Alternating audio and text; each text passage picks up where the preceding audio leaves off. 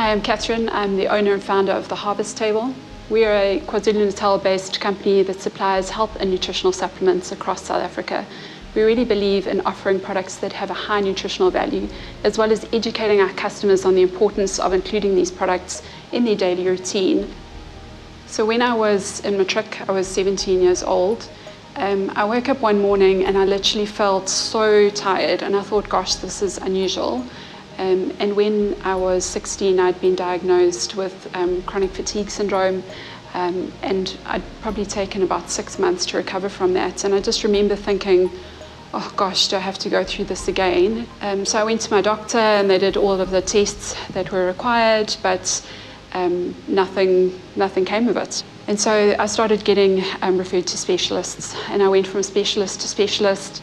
And so it was very difficult, not only for me, but for my family, to obviously kind of deal with what was going on, but still we had no diagnosis. And I remember my mom taking me to the last doctor's appointment, and the doctor actually saying to her, look, you know, I hadn't eaten meat at that stage probably for about 2 years. I was vegetarian, and he said to my mom, just take her home, let her eat some meat, have a good sleep. It's all in her mind. There's nothing wrong with her. And so I started looking to alternative kind of treatments for myself. And I came across a book by a woman called Dulcie Kruger. Now, her daughter had something that was called ME in those days. And she had put her on a raw food diet, and eventually she'd kind of found complete health and wellness in that. And so I thought, well, I've got nothing to lose. No one can really tell me what's wrong with me, so let me try this. I started this eating program, and I found that I daily improved. And then towards the end of my second year at university, I found an enlarged lymph node in my neck. And I went to my doctor. They took a sample, and they said to me, no, something's not right here. I then had the lymph node removed, and they picked up that I had Hodgkin's lymphoma, which was a lymph cancer.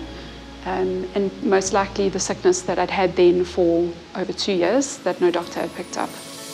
So after probably 8 weeks of treatment, I was completely cancer-free. And the doctors sort of send you off and say you're now well, but actually your journey only starts then. Since then I realized it's far more than just what I eat. It's the state of my mind, it's exercising, keeping my body healthy, keeping my stress at bay, laughing daily, having people in my life that I love and respect. It's all of those things, but the foundation really is what I put into my body is what I get out. And so I researched from that point for years and years. I've done lots of reading, I've explored this topic and discovered really what is important for me in terms of now feeding my family. So I'm now married, I have 2 children, and I get this opportunity to now educate my children from an early age in terms of what I've learned to give them a really good foundation. And so the Harvest Table is really that. Come and join us on this journey, come and eat at our table. Let us bring these really beautiful offerings to you that are whole and nutritious.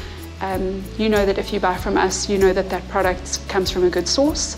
You know that we have guaranteed that my own family uses that product. We believe in environmental packaging, so everything is packaged in glass or compostable packaging.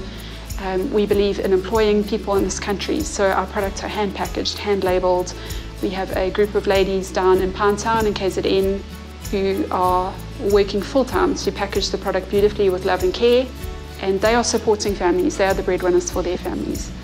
And as this thing has unwound, it's become this beautiful expression of my story, which maybe I didn't necessarily intend, but it's given me opportunity to retell my story, to relive my story, to remind myself why it's so important, and hopefully for people to learn from that and grow with us as we go on this journey together. Probably my most difficult challenge. When you start a new business, as a woman, as any new business owner, you carry many hats. So I have found that to be very challenging. So I'm the marketing director, I'm the operations director, I'm the CEO, I've done every job. I've packed bottles, I've labelled bottles, I have answered emails and replied to calls and sorted out unhappy customers' issues. I've done everything. What I've had to learn to do is carve out times of my day for my children to make sure that that is their time and that they feel that they are loved and nurtured. but I also have taken them on the journey with us. So they understand what we do, we include them in everything we do. The greatest impact that I see is the daily feedback that I receive from customers, just in terms of how their lives have changed. And that keeps me motivated to keep doing what I'm doing. So we daily receive feedback from people saying, I'm no longer in pain. You know, this issue that I've had in my shoulder for years has suddenly healed. Oh my gosh, my skin has cleared up. I've had issues with my skin for as long as I can remember.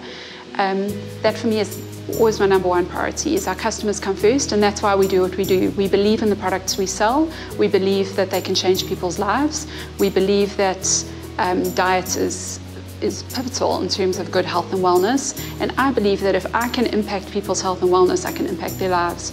Because your health and your wellness is your foundation of everything you do. If you wake up and you feel great, like you can conquer the day, you can go after your dreams. If you wake up in the morning and you think, oh gosh, I'm in pain and I don't feel great, it completely hinders what you can achieve in your life. So that for me is our number one impact.